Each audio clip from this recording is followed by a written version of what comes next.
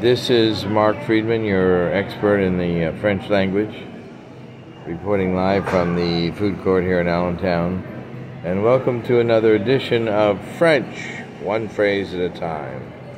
Now, I believe learning a foreign language can be overwhelming, but not if you follow my approach and just worry about one phrase at a time. And nobody can be overwhelmed by a single phrase.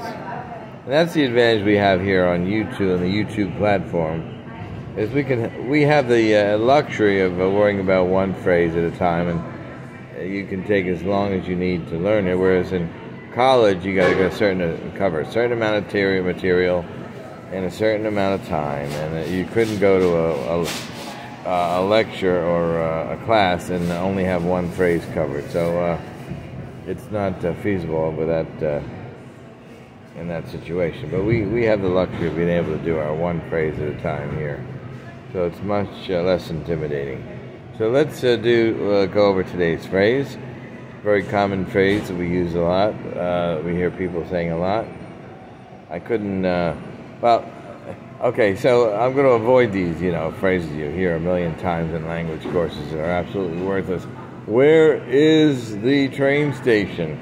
Where's the bathroom? Where's the post office? Who wants to learn that crap? You want to learn something that's actually a part of an actual conversation. Sounds like you're really learning to speak what the people speak. But anyway, let's get on with it. Okay, today's phrase is "Nous n'avons rien en commun." Now, don't take your time with it. Let's see if we can make Google say it.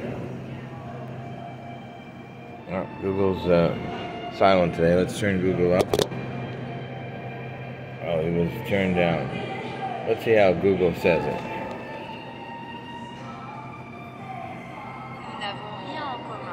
Now, it doesn't matter if Google says it or I say it. Actually, I say it more naturally because I'm not a computer.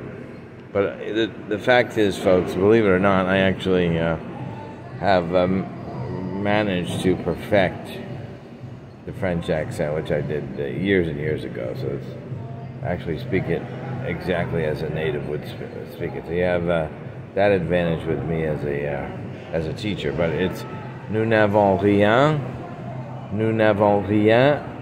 en commun." Nous n'avons rien en commun. Nous n'avons rien en commun. We have nothing in common. Nous n'avons rien en commun. Nous n'avons rien en commun. Now, this is what I want you to do. Students have despite the way I'm pronouncing it exactly correct, they have the habit of looking at it and pronouncing what they would think it's how it's pronounced based on the English. If these words were English, but we're not looking at English words, we're looking at French words. So they might, in English, they were pronouncing these same letters in English, "Nous n'avons rien en commun," or something, whatever. You get my point. Listen to the way I'm saying it, and don't translate it. Don't try to come up with your own pronunciation based on what you think it should be, based on what you're seeing. Listen to me and repeat exactly as I'm saying it, exactly as I'm pronouncing it.